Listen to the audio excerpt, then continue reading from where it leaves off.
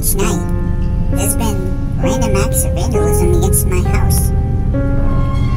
Sometimes, my flowers have been stomped to the ground. Other times, tree branches broken off, strewn all about. My birdhouse was torn down. My bird fountain was also knocked over. I decided that enough was enough, and I set up a camera. That way I'd be able to have something to give to the police.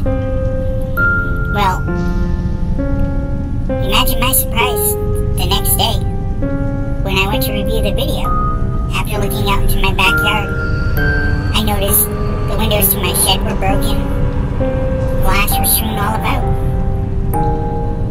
After reviewing the video, I don't know what to do, because I have a clear video of the culprit, and it's somebody I recognize.